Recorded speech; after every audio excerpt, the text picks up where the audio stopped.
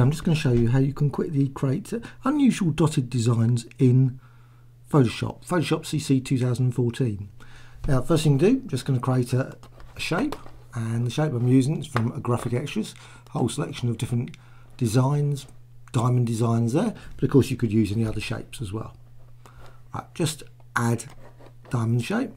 Now, instead of just going for standard fill, you can also go for stroke over here, and it's got the settings and different dotted solutions, so you can just select that one, that's a preset, but you can always go down here, more options, so you can click there and you can change that. You don't have to go with those ones, you can actually go for closer ones or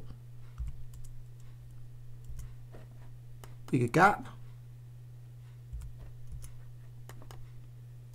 and so on and so on. There's a whole range of different options. Like I say, there's the presets which you can go back quickly back to the first set. Okay, what I'm going to do now is actually put them on the outside. I want them on the outside of the shape. Click OK.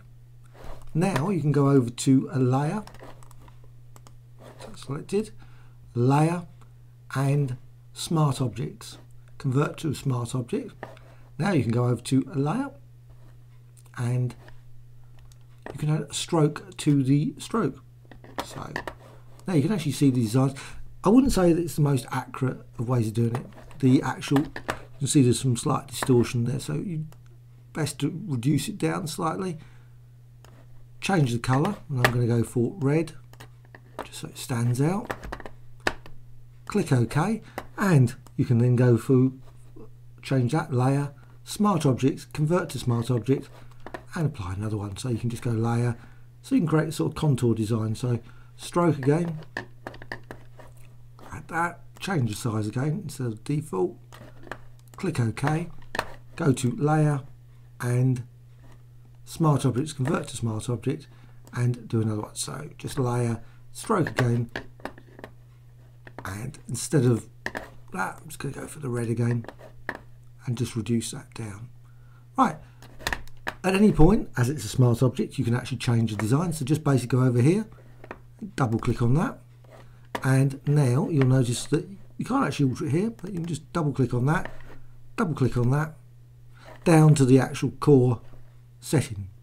So now just go over to the custom shape tool again, and instead of having that one, you can actually turn around and say more options, say maybe a gap of 5, so a few less dots, click OK.